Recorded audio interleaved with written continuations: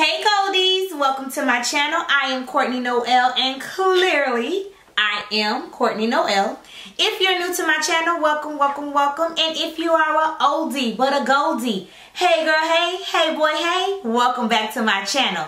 So listen, today we are going to talk about 3 reasons you should not become a nurse. So if you like on the fence, like I really don't know, I kind of want to be a nurse, but I don't want to be a nurse.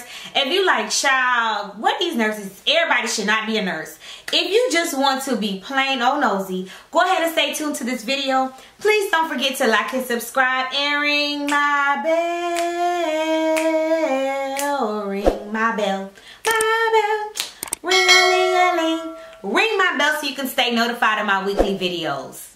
Alright, y'all. So, I came up with a list. Because I'm going to be frankly honest with y'all. I know, even prior to the pandemic, a lot of people were getting into nursing.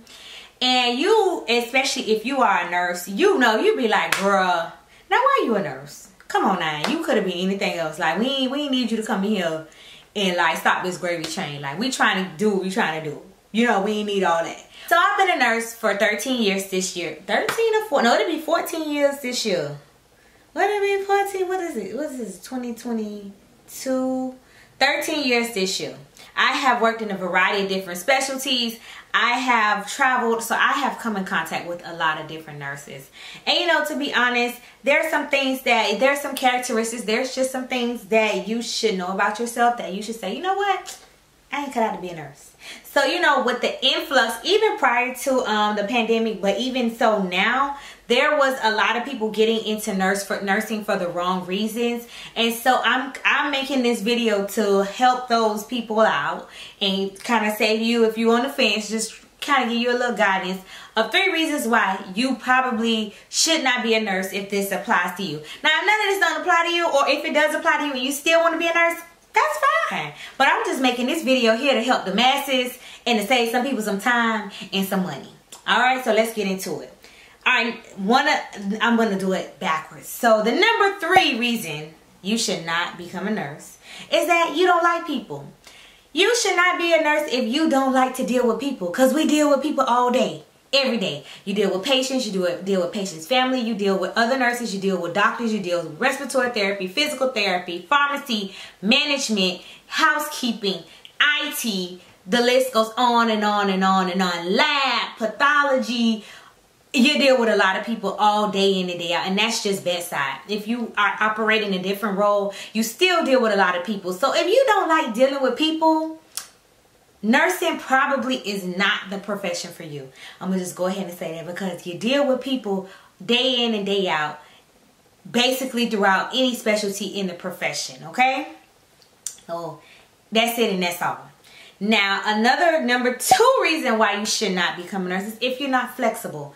Nursing is always evolving. Just like science changes, nursing changes. You have to be pliable, you have to be flexible.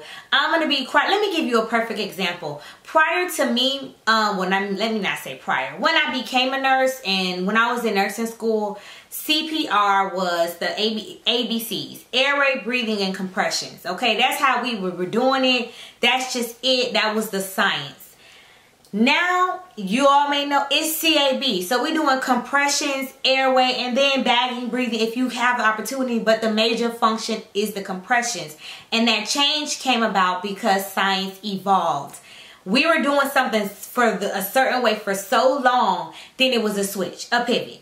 You have to be pliable, you have to be flexible, you have to be able to go with the flow when it comes to nursing. That can stem from not even just science or like the practice or intervention of nursing, but staffing issues, transferring to different floors, changing specialties. You have to be somewhat flexible and easily to adjust to different changes, because this profession is always changing, ever growing.